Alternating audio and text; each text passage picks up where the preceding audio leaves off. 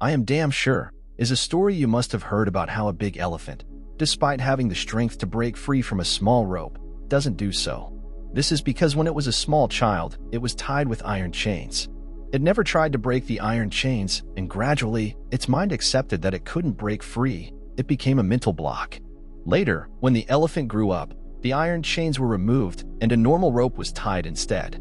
But the mental block remained, and the elephant never tried to break free from the small rope. This happens with us too. It's believed that where there's a problem, there's a solution too. Just like a lock without a key is useless, similarly, in the book Benjamin and Rosamund Zander, written by husband-wife duo Benjamin and Rosamund Stone, two different approaches are combined. Benjamin is an orchestra conductor in Boston who excels at motivating people to achieve more in life. He understands well what can motivate someone and inspires them to take action using his knowledge. On the other hand, Rosamund is a family therapist whose job is to listen to what people want in life and why they're unable to achieve it. After listening to and understanding their desires, she helps them draw a framework where everything is possible. Each chapter of this summary will tell you how to create a better life. The things you learn from it will help improve you personally and professionally. You'll learn to overcome your limitations and achieve everything that once seemed impossible. So let's begin this meaningful learning journey. The perspective of seeing this inverted world is different for everyone, and it's not because of different values or personalities, but depends on how your brain perceives this world. We experience selective information first through our brains, which choose what to focus on despite the plethora of things in the world. Not everything grabs our attention. What may interest some may bore others. After receiving this selective information, the brain creates a personal simulation based on assumptions, meaning accepting something as true without any evidence. This assumption is usually controlled by past experiences. Two different people can derive different results from looking at the same thing. For example, suppose a shoe factory sends its two marketing agents to a region in Africa to study whether there's a scope for business there. The first agent sends a telegram saying there's no scope because nobody wears shoes there. The second writes that there are good chances because nobody has shoes there. Both looked at the same situation from different perspectives. This proves that what we hear is true from someone's perspective. Nothing is objective, and everything is based on assumption. Human eyes are also selective. We think we notice everything in the world, but in reality, we only see what's familiar to us. Richard Gregory, a British neuroscientist, explained that we don't receive the objective picture of the world through our senses, but only see what our brains are already familiar with. Einstein also admitted in 1926 that scientific theory is not based on observation but helps us observe the world. If the brain doesn't have an existing theory, it won't be able to notice so many details around us. That's why we see the world as we do, unable to use expressions because we only see what our brains have already mapped and categorized. The human brain also presents the world as stories. Your mind connects different events to create different stories. When we dream, our brain usually connects experiences we have had while awake, creating narratives that we tell ourselves. When we are awake, we create stories to explain why we behave in certain ways or why certain things happen. Our brain often uses cause and effect relationships to connect events between stories. These stories don't always reveal the real reasons behind our actions. They are mostly our guesses or assumptions. The term, "it's all invented," points to our brain's ability to create a map of the world by connecting events and categorizing them, which is unique and personal to each individual. To become more creative, we need to broaden our perspective on this world by expanding our frames of reference. If we can't fix a problem, we should keep trying to solve it, which means the solution lies beyond our mind's capacity to understand this world. Some people say that everything has already been invented, but it depends on how much you know about the world. The more you know, the more you can create. By noticing the stories we tell ourselves, we can break free from the box limiting our abilities. You can write an alternative script that opens up more possibilities. Stepping into a universe of possibilities means understanding that everything has already been invented, empowering you to create results by expanding your perspective. Changing your perspective allows you to find the solutions you seek. You live in a world of unlimited possibilities where you can create anything you want. No obstacle can stop you because you are connected to life itself. Many times, we experience moments that make us feel connected to this world. In those moments, we forget our struggles and the need to survive, feeling powerful instead. You can enter a generous universe filled with possibilities, where happiness, creativity, and passion abound. You can improve your business, your life, and your relationships with unlimited ideas. Nothing can hold you back because you are connected to life, not to the things you possess. Every day, we try to solve the problems we face, but we often view our lives as a series of limitations that need to be overcome. Instead of focusing on limitations, imagine living in a world where everything is possible. If you're not worried about resources running out or missed opportunities, you can live in a world where everything is available. This universe would be filled with happiness, creativity, and passion. By being generous and interacting with more people, you can attract more customers and improve your relationships. If you focus only on numbers or survival in the competitive market, you'll never achieve success. To be successful, you must overcome your fears and enter a world of possibilities. Take risks and try new ideas. When you live in a world of limitations, you set goals for yourself and strive to achieve them. Your entire life is spent trying to control everything because you want to be in control. While in the world of possibility, you set a goal and help life achieve it. In the world of management, you need to think. Observe your behavior and see what limitations you have set around yourself. These limitations might stem from habits or anxieties about comparing yourself to others. When you notice what your limitations are, you'll find it amusing because you've already taken your first step into the world of possibility. Next time someone asks how you are, you'll say, "I'm perfect," because no one can hinder your path now. It's the next chapter in being a contribution. We encounter obstacles step by step. Some people focus on problems rather than enjoying the journey to success. They make a list of things limiting their potential to reach their goals. Then they try to eliminate each obstacle one by one. They live in the world of management, solely focusing on how much time it takes to find resources and overcome their limitations. But others think differently. They don't focus on past failures or future success. In their view, life isn't a battle that must be fought tooth and nail. They only look at how they can contribute to making the world a better place. They enjoy their journey, staying happy and satisfied as long as they make a little difference. There's a story of a man watching a woman dancing on the beach, throwing starfish back into the water with each step. The man noticed an abundance of starfish on the beach. He laughed, saying she was wasting her effort because there were too many starfish, and she couldn't save them all. But the woman was happy. She replied that she would save as many starfish as she could. In this example, we see that the man only saw obstacles. He saw so many starfish that he gave up hope of saving them all because he noticed his limitations. On the other hand, the woman knew there were too many starfish, but she didn't let that stop her from making a contribution. She kept trying to save as many starfish as possible. When we think of life as a game, everything changes. Every game has its limitations, and it's part of the challenge. Just like Scrabble challenges players to create words found in the dictionary that earn the most winning points. Thinking of life as a game and a field filled with challenges helps us see beyond our limitations and find help in thriving. We don't focus on merely surviving but enjoy contributing to life. For example, if you divide your professional life into different games, you'll benefit in two ways. First, you'll see every problem as an opportunity, giving you a chance to grow. Second, you'll realize that you can contribute to the game you enjoy. You can even create your own game, opening the doors to possibilities and innovation. To contribute to your own and others' lives, you must first commit to it. Second, you need the courage to evolve and set a goal to bring about change. You also have to accept that sometimes you won't understand the limitations of a game but still play it. In this book, Rosamund Zander once worked with a couple facing financial problems, Robert and Mariano. They were teachers with two children, one in college and one in high school. At the end of the year, the couple struggled with filing their taxes. Ryan's mother had money, so at the end of the year, she would go to her mother and ask for financial help. Every year, Mariano's mother gave her a lecture about not knowing how to plan finances properly, so at the end of the year, she struggled. Because of this, Mariano didn't want to go to her mother's, but she had no other option. Rosamund suggested that Mariano should play the bush game. After eating peanuts, Mariano told Rosamund a large amount. Rosamund suggested that next time she meets her mother, she should ask for as much money as she just told him. Maria convinced her mother that by giving her this money, she would be able to contribute to her daughter's happiness. If Mariano is happy, the relationship between mother and daughter will also improve. In this way, both of them will benefit from this contribution game. Next time when Rosamund and Mariano were seen, she told him that her mother happily gave her the money. Along with that, she gifted equal amounts to her other daughters. By playing the contribution game, Ryan helped improve his and his sister's lives. When you contribute or inspire others, you also improve the lives of many others along with your own.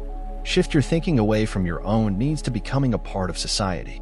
Who knows, by helping others, you and your loved ones might also open the doors to the world of possibilities. In the film Babe, there's a scene on Christmas Day where a duck, pig, cow, and some chickens sit near the window watching who their owner will kill and eat. They see that the duck is being prepared for cooking. Sitting by the window, the duck says she's had enough waiting to die. But the cow's perspective was different. She preferred to find happiness in everything and liked accepting things as they were. In real life, you might find fewer people who accept reality like the cow does. Most people's attitude towards life is like that of a duck. They refuse to accept reality and challenge it. But when there's no solution to the problem, what should a person do? Should they keep fighting or accept defeat?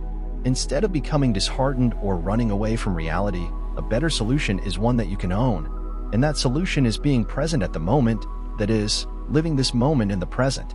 Accepting reality doesn't mean losing hope. It means seeing things as they are and focusing on the positive aspects of life. We shouldn't give up in the face of challenges, and we shouldn't be unhappy about things we don't like. The idea here is to accept facts, live in the present, and avoid negative self-talk to eliminate struggle from our lives. For example, suppose you're going to Florida for vacation and have booked a room in a hotel to enjoy a few days in between. However, since you arrived, it hasn't stopped raining. Now, how would you prefer to spend your holiday? Will you keep complaining about the weather, argue with hotel management for a refund, or get a little creative and enjoy your holiday in the rain? You can read books, watch movies, or enjoy the best available food. You can change, but to end, meaning you can achieve despite the situation. Instead of saying, I came to Florida to enjoy my holiday, but it hasn't stopped raining, you can say, I came to Florida to enjoy a few days of holiday, and it's raining here nowadays. When you accept reality, only then can you answer the question of where to go next and what possibilities you have. Accepting reality means removing your shoulds and focusing on what is. Focus on reality and see what you can do. Instead of getting angry at someone, accept what happened and move on. You should also avoid trying to control everything. Situations are neither good nor bad. We make them good or bad. We define what is good and bad, so everything is subjective, meaning it varies for each person. Instead of judging, when you look at things from an objective point of view, you'll find help in the world of possibilities. Acceptance also means non-avoidance. Sometimes, when our negative feelings run deep, we start blaming others or try to escape reality. We try to run away from things we can't handle. But this approach doesn't improve our capacity to deal with bad situations. Think of your emotions as muscles. The more you manage them, the stronger you become. Dealing with your anger or sadness now will make you feel better than trying to control them in the future. Accepting reality requires growth. You need to focus on what's happening rather than what should happen. If you study the facts, you might find several possible solutions. But if you waste time thinking about what should have happened, you'll end up on the negative path based on assumptions. The next chapter is giving way to passion. This world is filled with energy. To break free from our boundaries, we need to find a socket to gain strength and use the energy of life to create something beyond our limits. Feeling this type of energy is fair because our mind is accustomed to seeing familiar shapes. We have a habit of categorizing things, and these categories keep us from stepping out of struggles and limitations. That's why we need to find our passion to connect with the energy of life. Living with passion involves 2 steps. First, you must recognize everything that's holding you back and then accept things by breaking these barriers. Second, you must be ready to participate in new experiences in life. Our modern life has become organized and predictable. Every day, we follow the same routine to earn money and achieve success. But we need to break this routine. We need to surrender to nature and its forces. A few years ago, Rosamund was enjoying nature in England. She was presented with a beautiful view. It was a winter night. Dark mountains were visible, and stars were shining in the sky. Even the river appeared deep black in the darkness. It was the winter season, but Rosamund felt as if spring was about to come. She could have gone to the city to have dinner at a fancy restaurant, but she didn't feel like leaving such a beautiful sight. Rosamund stood there, thinking that nature wanted to tell her something. Nature wanted her to participate in everything she had encountered, to play her part. When Rosamund returned home, she felt so powerful and passionate that she felt she could draw an emotional masterpiece on canvas, depicting the scenery she had painted, reflecting not only the image of nature but also her emotions expressed through colors. When we begin to resonate with the energy of life, we realize that we are part of an important pattern of life. We move forward with the need to stay alive and feel all the energy surrounding our existence. All we have to do is find an energy source and allow ourselves to be part of it. The next chapter is lighting spark in the Middle Ages. In the past, people kept a spark with them so that they could light a fire whenever needed. In today's world, we need to keep the spark of passion with us so that we can open doors to the world of possibilities for ourselves. When you inspire passion in others, they also participate happily, and together, they become part of something big. Influence others and be prepared to be influenced by them so that you can enter the world of creation. Imagine that everyone is inviting you to participate and be inspired, and in return, you are becoming a source of inspiration for others. When you catch the spark inside others and allow them to catch yours, the light of passion and creation spreads all over the world. Then, people have no fear of staying alive, and they can enjoy the world of possibilities without any limitations. The author of this book, Benjamin Zander, remembers that once his father took a late-night train. Benjamin asked his mother why his father went to meet someone so late when he could have called them. His mother explained that his father had gone to meet a friend for a business discussion. Later, when his father returned home, Benjamin asked why he had gone so far for a business meeting. His father replied that some things can only be decided when you meet in person. Benjamin was a child at that time, so he couldn't understand. Several years later, Benjamin was asked to conduct a tour for the New England Conservatory Orchestra. Event organizers suggested inviting the great cello player, Mstislav Rostropovich, to the event. Benjamin called his assistant and asked if Mstislav could play with the orchestra next April. The assistant informed him that Mstislav was booked for the next 3 years and wouldn't be able to participate in the event. Benjamin asked if he could talk directly to Mstislav. The assistant said she would be available at 10 a.m. the next morning. The next morning, Benjamin reached the airport and traveled from Boston to Washington to meet Mstislav. When Silav's assistant saw that Benjamin had come directly to meet instead of calling, she was surprised and a little irritated. When they met, Silav remembered that he had taught Benjamin in a master class in Oxford. They started talking about Benjamin's best friend, who was a music genius.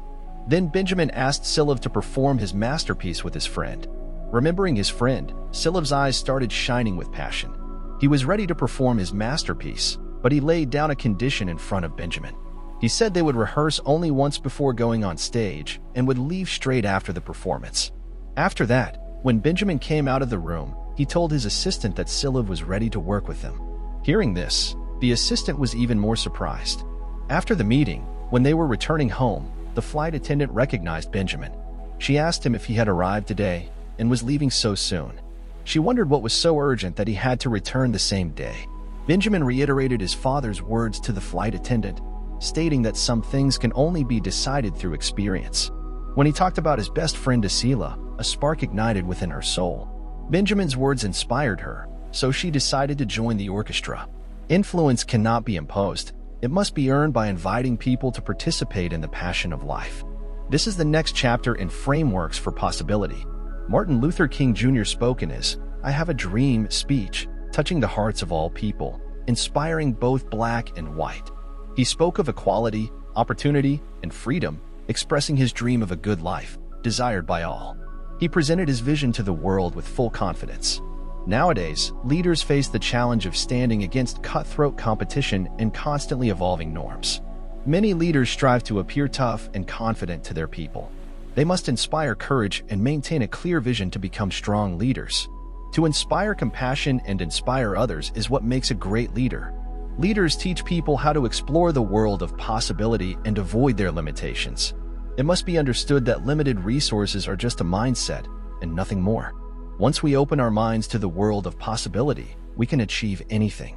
Instead of focusing on problems, a good leader should dispel fear by igniting passion and enjoyment. Some may argue that this concept is just an idea that cannot be applied in real-life struggles. Avoiding negativity and fear for survival is always challenging for leaders and others. The first step to overcoming this challenge is to have a clear framework of possibility. If you notice any limiting beliefs holding back your potential, try reframing them to offer more opportunities. Secondly, you must create your vision and live according to your framework of possibility.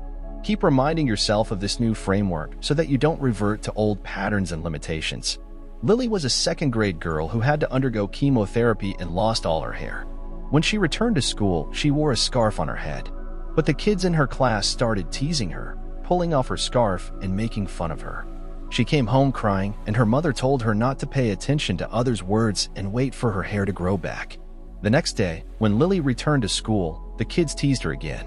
But when the teacher came into the class, Lily removed her scarf and showed her bald head. To support Lily, the teacher also shaved her head. Instead of mocking Lily, the teacher inspired the other kids. Some of them also expressed their desire to shave their heads. Thus, a new trend of being bald started in Lily's school, and all the kids who wanted to join this trend became Lily's friends. Here you can see how the teacher changed the framework of a negative thing and turned it into a positive one, inspiring a behavior change. When the framework changed, everyone's behavior in the class changed too. Therefore, changing your reality's framework will help you live a better life. Whatever you want to achieve, whatever problems you are trying to solve, it all starts by creating a different framework and living according to its vision. And now, the moment we call conclusion, where we recap what we've learned from these chapters. Anything is possible. This is the main lesson of this summary. The authors, Rosamund Stone Zander and Benjamin Zander, aim to help you go into a world where nothing is impossible and all your dreams can come true. So, the first lesson you've learned is that by changing the stories you tell yourself daily, you can create any result. We're living based on a fixed set of beliefs that need to be questioned. More freedom and creativity in life can challenge any limiting belief. Second, you learn that to live in a world full of possibilities, you need to face your limitations. Third, you learn to understand life as a combination of many games. When facing challenges, you realize how you can improve and grow. Don't focus too much on obstacles or hurdles, but enjoy solving life like a puzzle. Fourth, always evaluate situations based on real facts. Don't let your personal biases ruin your mood. Accept things as they are and try to find solutions. Fifth, find your passion, reconnect with nature, and let life's energy flow through you, filling you with joy and creativity. Sixth, when you inspire others to find their passion, they too will discover their purpose and how they can contribute to life. Finally, to overcome your limitations, you must recognize and reframe your limiting beliefs. By changing your negative aspects, you can achieve your unlimited potential and live with unlimited opportunities. So, which point did you like the most in this summary? Which point was a light bulb moment for you? Let us know in the comments section along with your name.